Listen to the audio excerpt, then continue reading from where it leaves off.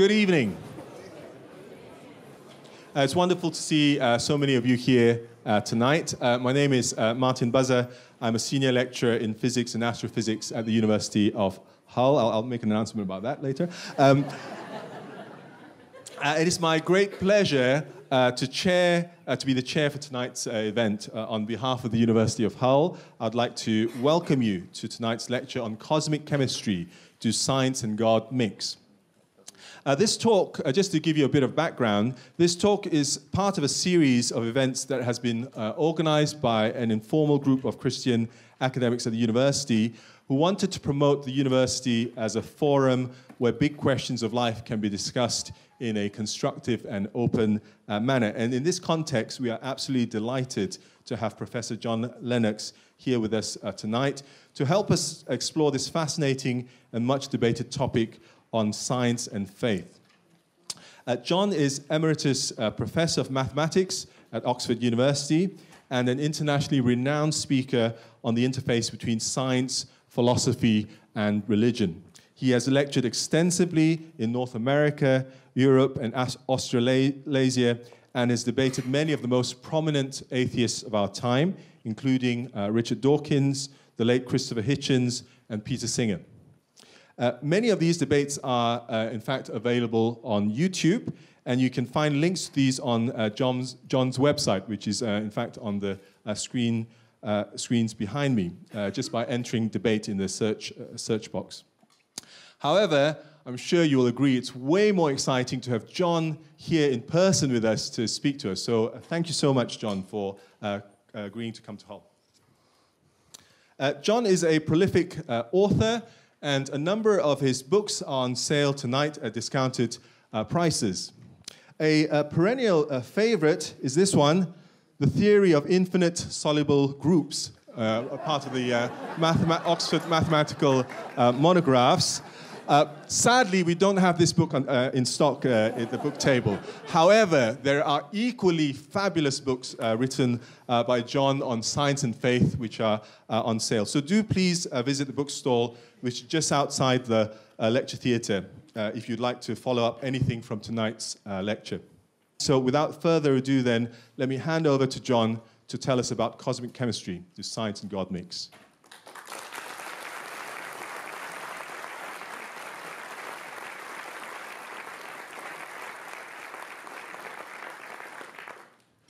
Well, ladies and gentlemen, I'm glad that Martin didn't show you the companion volume to that.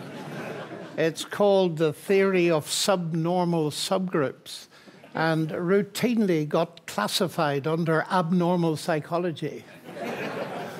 But it is an honor for me to be at this university in a city of culture that well deserves the name. And it is actually the first time that I have been in the University of Hull. And thank you very much for coming. Your presence here shows me what I find all around the UK and indeed all around the world, that the question that we're looking at is indeed an important question, especially for young people. We live in an age where there are many powerful voices putting forward the idea that it is simply impossible to believe in God and remain a credible intellectual. Belief in God belongs to the days when people didn't really understand the universe and took the lazy way out and simply said that God did it. Voices like that of Steven Weinberg, Nobel Prize winner for physics, who says that the world needs to wake up from the long nightmare of religion. Anything we scientists can do to weaken the hold of religion should be done and may in fact be our greatest contribution to civilization. And you might just notice the rather sinister totalitarian tone. Anything we can do. I met that attitude many years ago when I was 19 at Cambridge. I was sitting at dinner and discovered to my amazement that my dinner companion was a Nobel Prize winner. I'd never met anybody of that distinction before. And because from my youth I have always played Socrates, finding it much easier to ask questions than answer them, I decided to find out what his science had meant to him. And in particular, I was interested what part science had played in the shaping of his worldview. That is, his answers to the big questions of existence and life. Well, when I put it that way, I could tell he was becoming just a little bit uncomfortable. And being a kind Irishman, I gave him plenty of space and changed the topic. And I thought that was the end of it. But at the end of the meal, he said, "Lennox, I want you to come to my room." And he invited a couple of other senior members of the college, professors, no students, and sat me down in a chair, and they stood round me. He said, "Lennox, do you want a career in science?" I said, "Yes, sir, I do." Well, he said, "In front of witnesses tonight, give up this childish belief in God. It will cripple you. It will hold you back intellectually. You will never make it by comparison with your peers. So simply give it up." That was some pressure. I'd never known anything like it, and I was staggered by it. But eventually I got up the courage to say, "Sir, what have you got to offer me that's better than what I've already got?" And he came out with some form of Bergsonian philosophy, which, thanks to my interest in C.S. Lewis, I knew about. And it was highly unsuitable, as I could have demonstrated to him. But I said, "If that's all you've got, I'll take the risk." And I got up and walked out. And that put resolve into my mind and heart. And I thought, if ever I get the opportunity to be in a position to raise these questions publicly, I would like to do it in a friendly, open forum. You see, if he had been a Christian and I had been an atheist, and he told me to give up my atheism, it would have been front page news in the national press in Britain the next day, and he'd probably have lost his job. So that's a little bit of my history that explains why I am passionate about opening up these questions to a wider public. And that's what I intend to do this evening. Now, the myth, and it is a myth, that is spread around is that science and God do not mix. I want to argue they mix very well, but that it is science and atheism that do not mix very well, which might be a surprise to some of you. But let's first clear up where the deep issue lies. The impression given is it's science versus God, but that cannot be correct. Let's stick with the Nobel Prize for Physics. On the left-hand side is Peter Higgs, a Scotsman, the Higgs boson, of which you've all heard. On the right hand is a man of whom probably very few of you have heard, which is a tragedy, because he is Ireland's only Nobel Prize winner. He actually helped split the atom with Rutherford, so he is a man of no mean distinction. E.T.S. Walton was a Christian believer. Now think about those two men. You see, what divides them is not their physics. They've each won the Nobel Prize. They've each reached the top.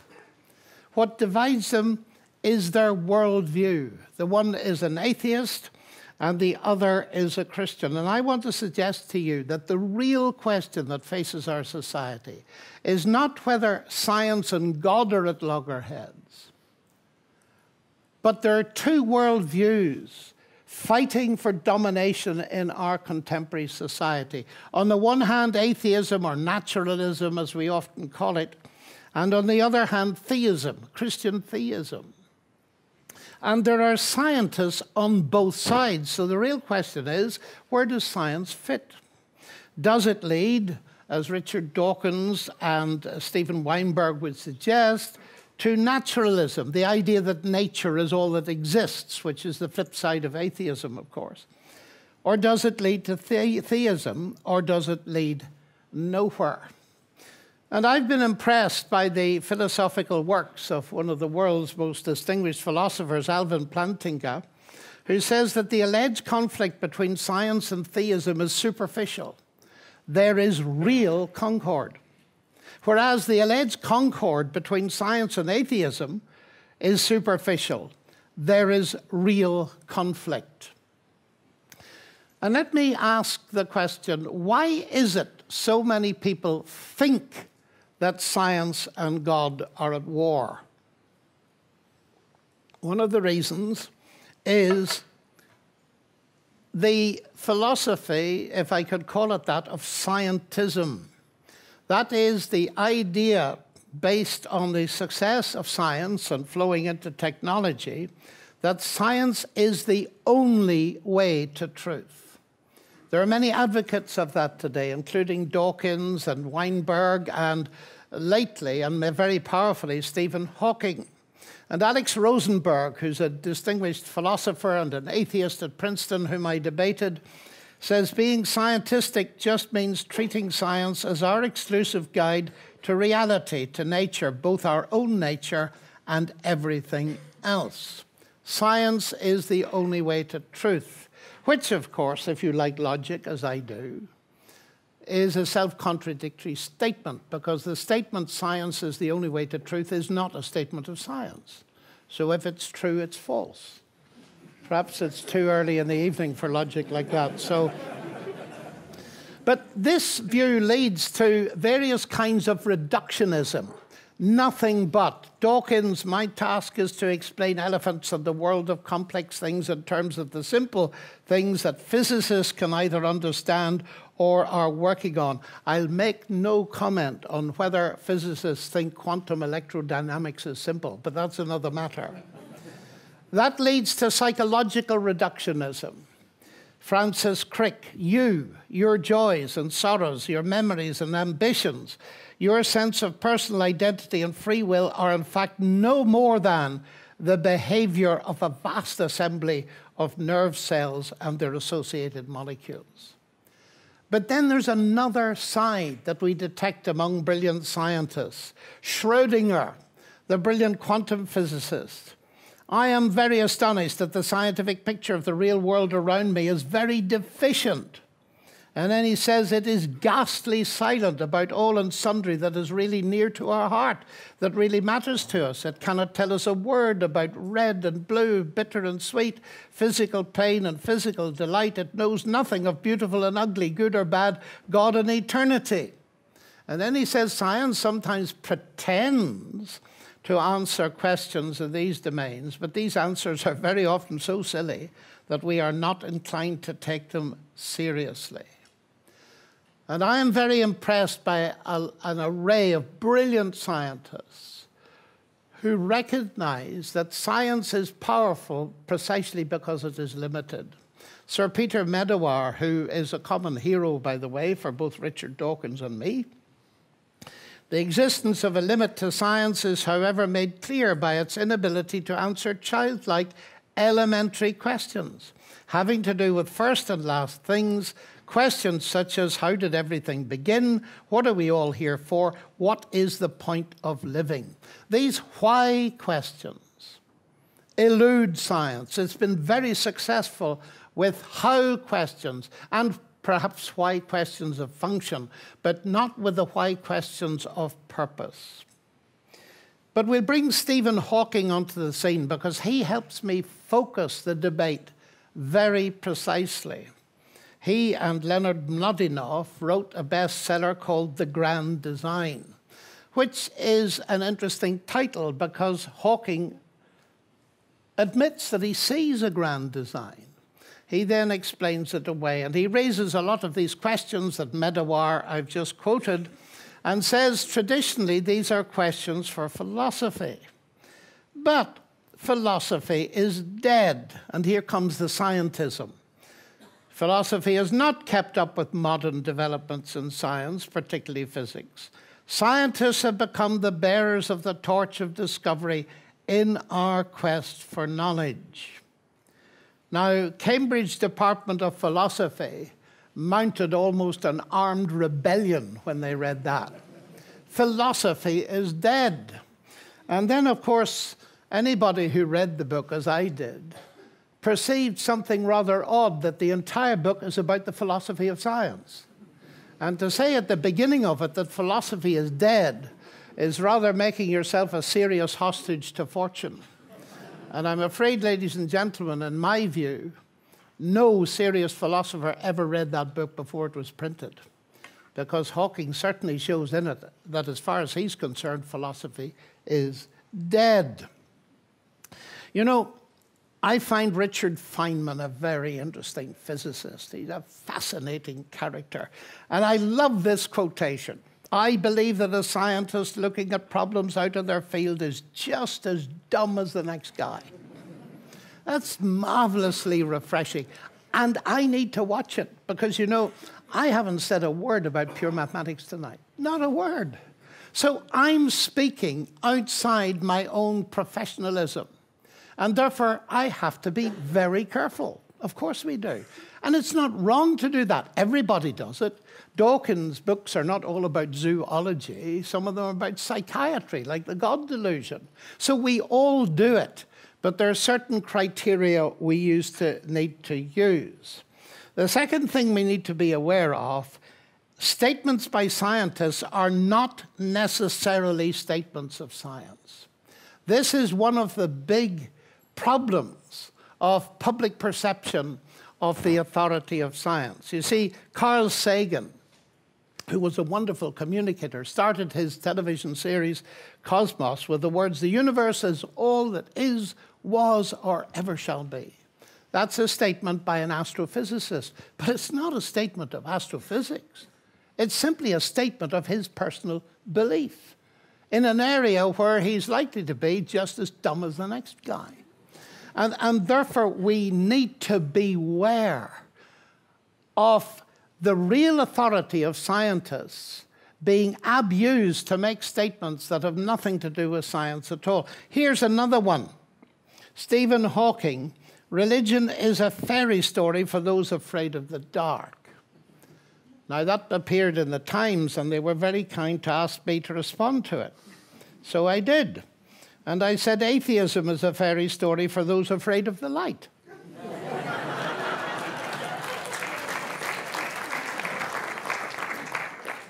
Now, you shouldn't have clapped.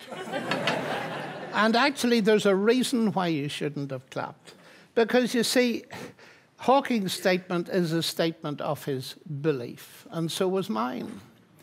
You have to justify these statements with evidence before they have any bite at all. But it's a typical Freudian response. And I find these days that it's often Freud that wins the day before people start. Richard Dawkins called his book The God Delusion. It was Freud that strongly suggested that God was an illusion, a wish fulfillment. And I meet that often, very often, and have met it all my life. "Of course you believe in God," they told me at Cambridge in week 1. "After all, you're Irish. And all you Irish believe in God, and you fight about it." Well, I'm not sure that the historical analysis is quite accurate, but let it stand. It certainly made me think. And I thought, yes, my parents are Christians, so are my grandparents. So it's Irish genetics then. Irish DNA that has God built into the first big gene, you know? And therefore, I decided all those years ago that I would get to know people that did not share my worldview, to answer the Freudian objection. And I've been doing it ever since. And the interesting thing is this. Of course, I hadn't read much psychiatry and psychology in those days, but when I read The God Delusion, I thought this is very interesting because Dawkins is writing outside his own professional field and saying God is a delusion. And he mentions a very good definition of a delusion as a persistent false belief held in the face of strong contrary evidence. Well, that's a good definition. And then he adds, correctly, often in psychiatry, but he doesn't want to go down that route. And I thought this is very interesting because Dawkins is not a psychologist. nor am I. So what do? Here we are outside our field. And this is a very important test case of what I was saying earlier. What do we do now? How do we accept the authority? So I thought, right, what I shall do is see if psychiatrists agree with this. So I went to the top. The president of the Royal College of Psychiatrists in the United Kingdom. Does he agree with Dawkins? No. Very much not. In fact, he says that the positive beneficial effect of faith in God is the best kept secret in psychiatry. And if the results of major, not just studies, but meta-studies, epidemiological studies of studies, if the results had come out in the opposite direction and it had been found that faith in God damaged your health, it would have been front-page news all around the world. And all its literature on the topic, I don't hear any of it among Dawkins. And then I noticed that some of Dawkins' atheist critics absolutely lambasted him for this because it's just factually incorrect. Now, what bothers me about that, ladies and gentlemen, here's a man who's got enormous authority, some of it rightful for the work he's done. But what is happening is the general public are being told that God is a delusion, a psychiatric category on the basis of zero evidence. And why do they buy it? Because he's got an independent authority. That bothers me intensely. And I think it's very important that we see, if you are going to use science to bury God, then you better get the science right. Otherwise, you're a charlatan. So we now go to the question of sources of evidence. How do you answer questions like this? Where does science figure in the debate between God, atheism and theism? Well, I know of no other way than asking what the evidence is. So let's look at three sources of evidence: the history of science, the nature and philosophy of science, and the results of science. The history of science is important. Indeed, history is an extremely important discipline. And modern science exploded in the 16th and 17th centuries under people like Galileo and a succession of luminaries, Kepler, Newton, and so on. And C.S. Lewis, summarizing not his own work, but the work of Alfred North Whitehead, the historian and philosopher, said men became scientific because they expected law in nature, and they expected law in nature because they believed in a lawgiver. Now, when I discovered that, I was fascinated. You see, what this is saying is, far from belief in God hindering science, it was the motor that drove it. And you can see the logic of it.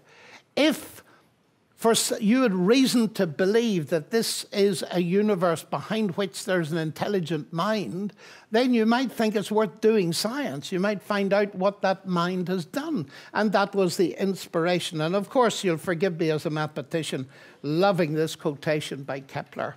The chief aim of all investigations of the external world should be to discover the rational order which has been imposed on it by God and which he revealed to us in the language of mathematics. Well, of course, he's right. Or Isaac Newton, don't doubt the creator because it is inconceivable that accidents alone could be the controller of the universe. Or the Scottish Einstein, James Clerk Maxwell, still on the door of the Cavendish Laboratory in Cambridge, now fortunately both in Latin and English. Great are the works of the Lord to be studied by all who take delight in them. Now, let's move from there to the current situation. And perhaps the most powerful voice, because of his deserved brilliance. He was just ahead of me at Cambridge, and he's light years ahead of me in his mathematical ability. Stephen Hawking finally announced that he was an atheist. God did not create the universe. And I have taken great interest in his views. I've actually written a little book that you can find outside. But they focused the problem for me in a way in which I hadn't formulated it before. And it's this. Isaac Newton discovered the law of gravitation. He believed in God. And gravity was part of the evidence why he believed in God. He wrote the Principia Mathematica saying at the beginning of it he hoped it would convince thinking people of the existence of a deity, because his discovery went like this: what a brilliant God that did it that way. He didn't say, I've now got a law, I don't need God. It was, what a brilliant God did it that way, which is normally the way we react. The more you know about painting, the more you could admire the genius of a Rembrandt.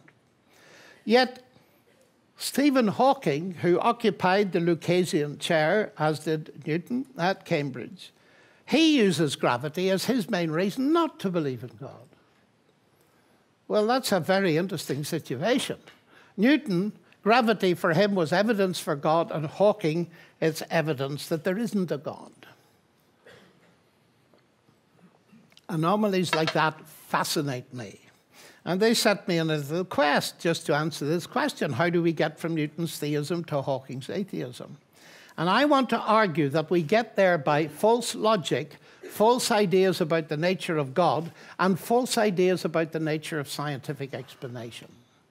So let's look at the logic first before it gets too late. Here is the central argument of the Hawking book. Because there is a law of gravity, the universe can and will create itself from nothing. And when I read that at first, in a preview of the book, I thought, come again? Because there is a law of gravity, because there is something, the universe can and will create itself from nothing. Flat contradiction number one. Secondly, because there is a law of gravity, not because gravity exists. And I thought, now that's a very interesting thing. This is another confusion that has interested me ever since I discovered it in C.S. Lewis. The idea that law can create. I once had a little spat, I suppose you should call it, with the famous Peter Atkins. I've debated him, an Oxford physical chemist. And we were just chatting, and I said, what do you think Peter created the universe? And he said mathematics. Well, he took me aback so much that I very rudely laughed. And he was quite annoyed. And he said, what are you laughing at? Well, I said, Peter, let me be honest with you. I am a mathematician, and that must be the silliest thing I've heard for a very long time. And he said, why? Well, I said, let me put it simply. 1 + 1 = 2. Did that ever put 2 pounds in your pocket? You know, it's interesting, ladies and gentlemen. Do any of you remember the financial crisis? Do any of you remember that? Do you know, part of that was caused by people who thought that mathematics could create money. It's called creative accounting. It is a vast confusion, and Lewis pointed it out years ago. 1 + 1 = 2 will give you 2 pounds, provided you first find 1 pound + 1 pound. But doing arithmetic will never create anything. Let's change the base of this. Newton's laws of motion never moved a billiard ball in the history of the universe. People with cues do that.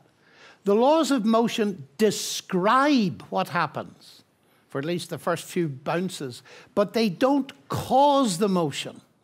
This is a hugely important thing. And the final thing about this marvelous sentence is the universe will create itself from nothing.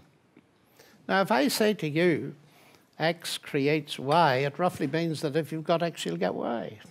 And if I say X creates X, it roughly means if you've got X, you'll get X. And what does that mean? Well, it means, to my mind, that nonsense remains nonsense, even if Hawking writes it. And then will create itself from nothing. Now, this is a huge topic. I love giving lectures on nothing. I really do. Because nothing has now become utterly fascinating to astrophysicists. They've got a huge problem because their standard model means essentially you have a beginning to space-time or the multiverse or whatever. The mathematicians say you have finiteness backwards in time no matter what scenario you start with. So you've got nothing. But how do you get something from nothing? Nothing comes from nothing, and nothing ever could. Do you remember that little song? Well, that's basically it. And the attempts to get something from nothing are spectacularly interesting.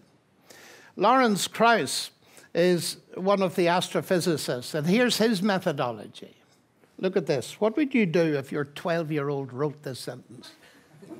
Surely nothing is every bit as physical as something, especially if it is to be defined as the absence of something.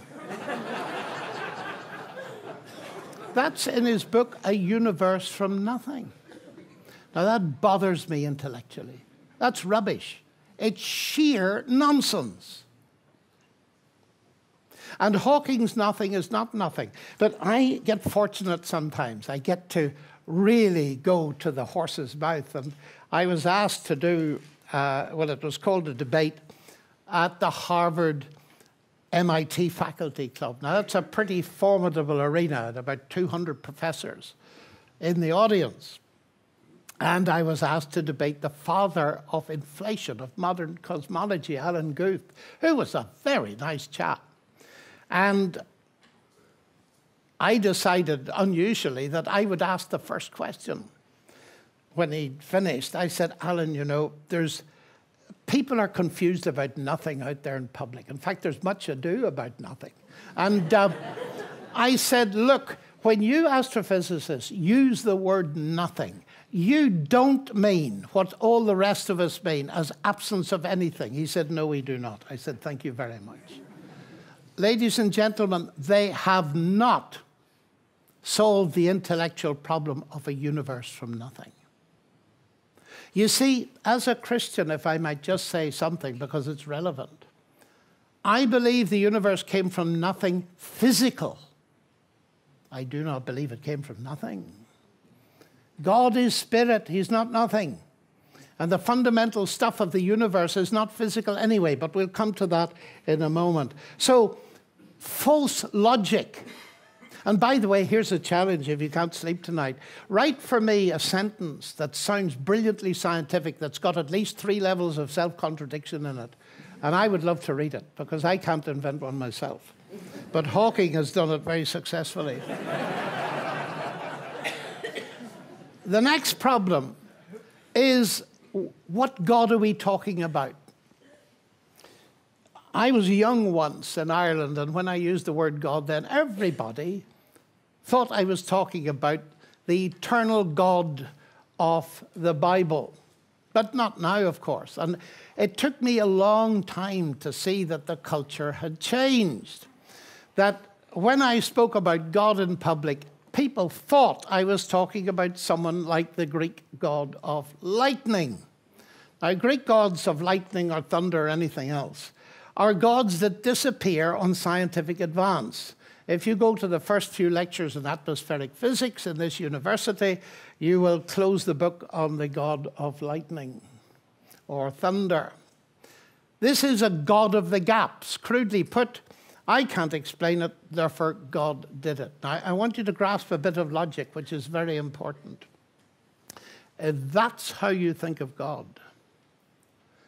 If you define God to be like that, to be the explanation for what science has not yet explained, then you have to choose between God and science as a matter of logic.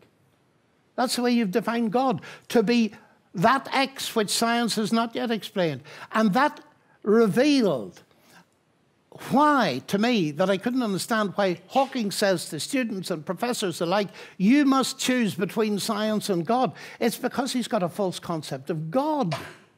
You see, the God of the Bible is the God not of the gaps, but of the whole shoe.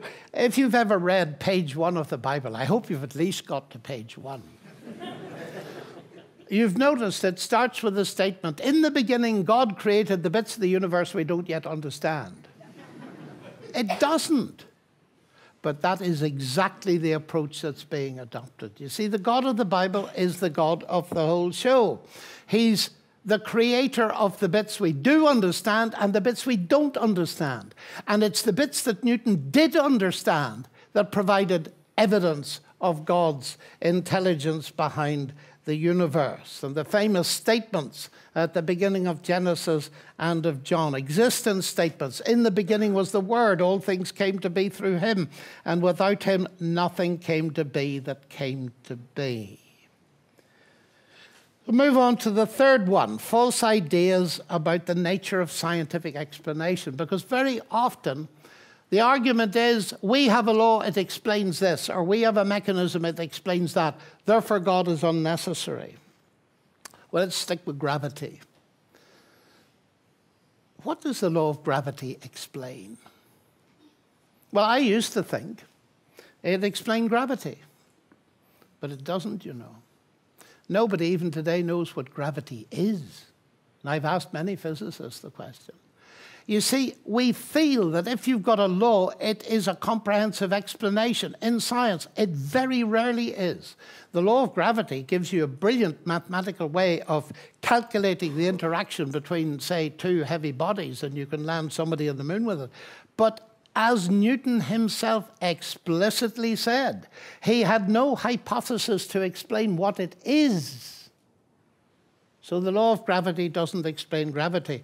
And if you like Wittgenstein, it's a long name and it's nice to quote, but Wittgenstein made a very incisive statement years ago. The great delusion of modernity is that the laws of nature explain the universe for us.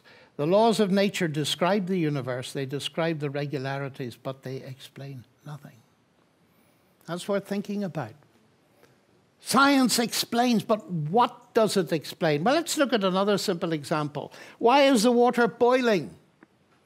Well, because the heat from the Bunsen flame is being conducted through the base of the kettle, is agitating the molecules of water, and that's why it's boiling. Well, yes, but it's boiling because I want a cup of tea.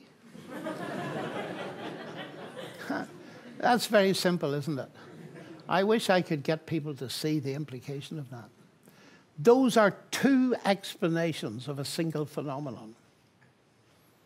The one is scientific, and the other is personal in terms of my volition, desire. It's an agent explanation.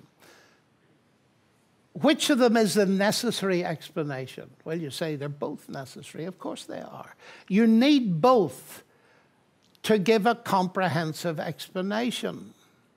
Now, here's what scientism does. It says, no, you only need one, which is nonsense in most cases.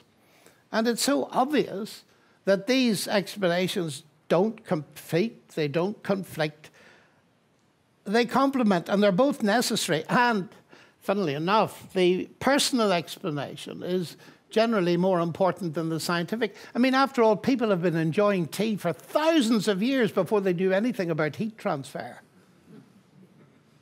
Now, if we want to extrapolate, this is a very simple piece of elementary logic. Let's extrapolate a bit. Put it this way, Newton's law of gravitation no more competes with God as an explanation of the universe than the law of internal combustion competes with Henry Ford as an explanation of the motor car. Do you get that? You need both. Now, explanation is one of the most interesting things to me. And we need to move on from it because there is a view around, held by Dawkins and mentioned in his book, that real explanation must start with simple things and go to complex things. You explain water in terms of hydrogen, oxygen, and so on. And using God, he says, as an explanation is just absurd, since God is by definition more complex than the thing you are explaining. That sounds impressive until you apply it to his own book, which I did. The God delusion is quite complex. It's about 400 pages. And I asked, what is behind this book? What is the explanation? And somebody came along and said to me, actually, the explanation is to be found in the infinitely more complex mind of Richard Dawkins. I said, that cannot be true, because Dawkins himself says that an explanation cannot be more complex than the thing you're explaining, so it can't be that. This is nonsense, ladies and gentlemen, once more. And it is dangerous nonsense, because what it's flagging up is there is one area of intellectual activity where explanation does not go from the simple to the complex.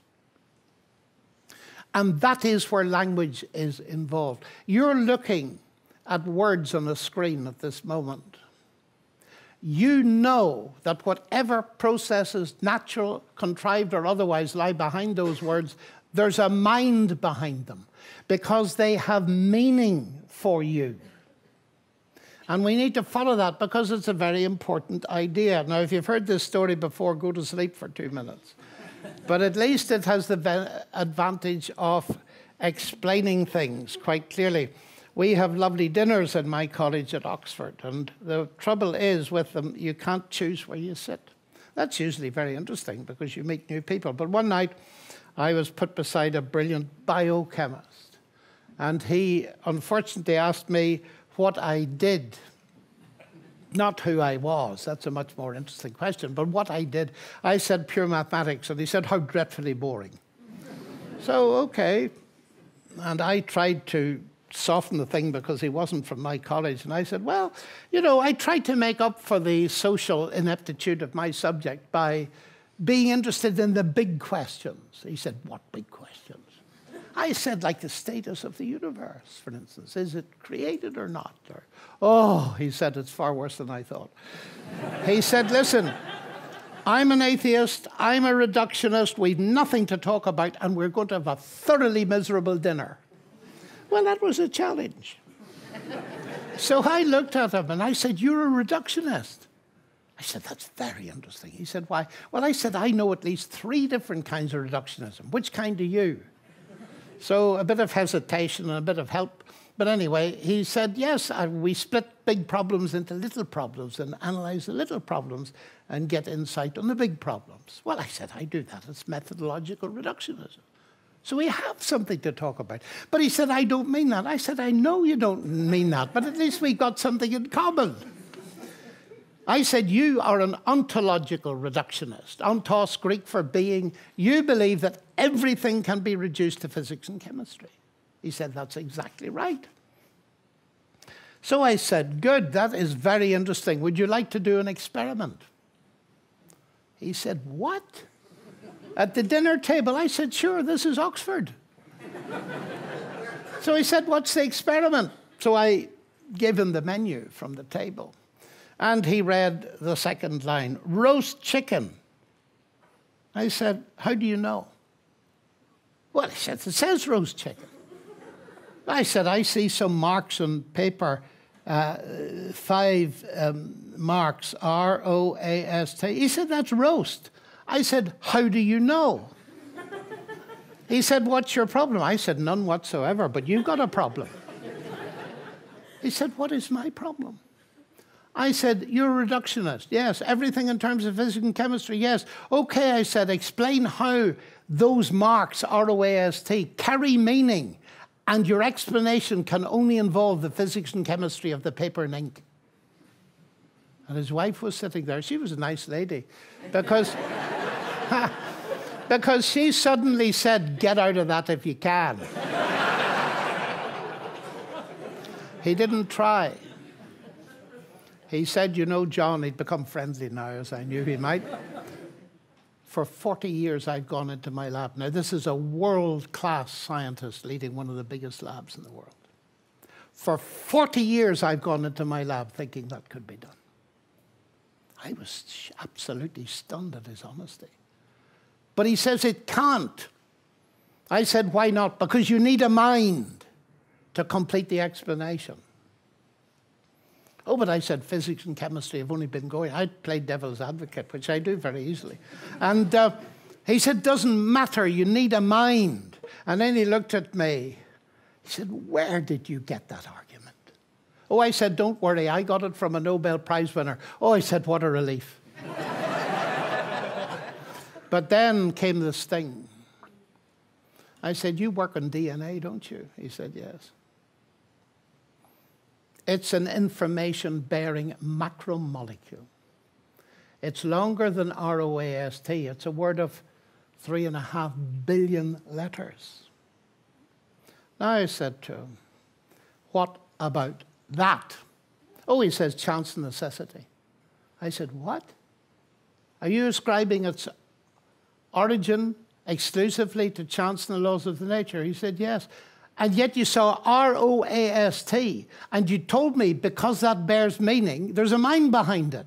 There's something going wrong. And there is, ladies and gentlemen.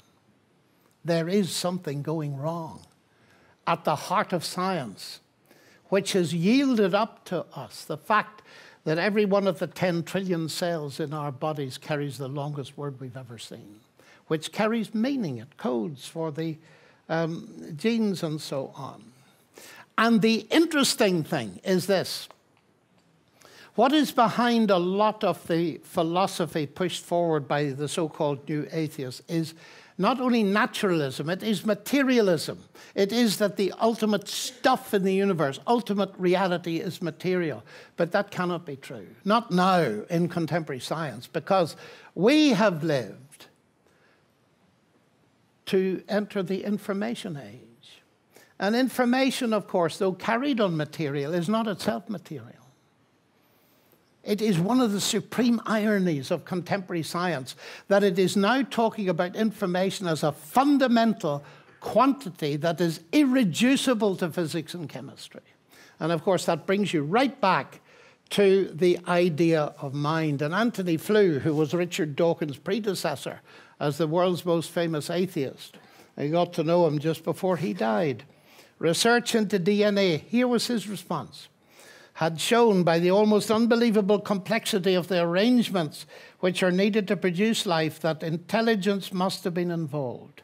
I have been persuaded that it is simply out of the question that the first living matter evolved out of dead matter and then developed into an extraordinarily complicated creature. But to close now, ladies and gentlemen, let us come to an idea that is not often discussed. The word faith is much misunderstood in our society. It is regarded as a religious word, and it means believing where there's no evidence.